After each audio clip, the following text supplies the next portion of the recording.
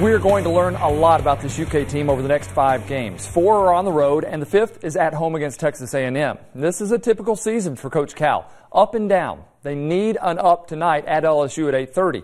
Alan Cutler has more on a team that is fighting for something we don't normally see at UK: respect.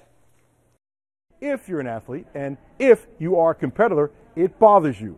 And I know it's bothering some of the players more than they're going to tell us. Are you kidding? Kentucky wins 2 games and they drop in the poll? They're not happy, and they shouldn't be. Oh yeah, it bothers us, but we can't do nothing about it. That's people's opinions. What did Cal say about dropping? No, we just got to fight harder now to give us motivation. The old Cal, that's before Kentucky, he loved to use the us against the world, or we are the underdog. That's tough to do when you coach Kentucky, but he's pushing hard because it's so natural to Cal to say we are getting no respect. So it's not who we played, it's that people watch us and really don't think we're that good.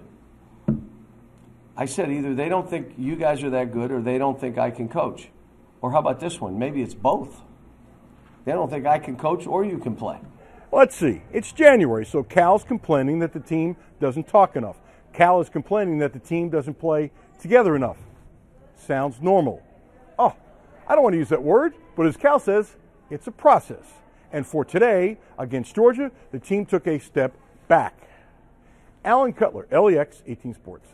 Another Wildcat has decided to transfer. Running back Bryant Kobach says he needs to be closer to family due to unforeseen circumstances. He didn't play in his freshman season and has been granted the release to transfer to Eastern Michigan or Toledo. UK Athletics Director Mitch Barnhart felt the need to defend Benny Snell Jr., and he did that today on Twitter, calling him a quality young man who has his full support and says his actions in the bowl game weren't worthy of being ejected.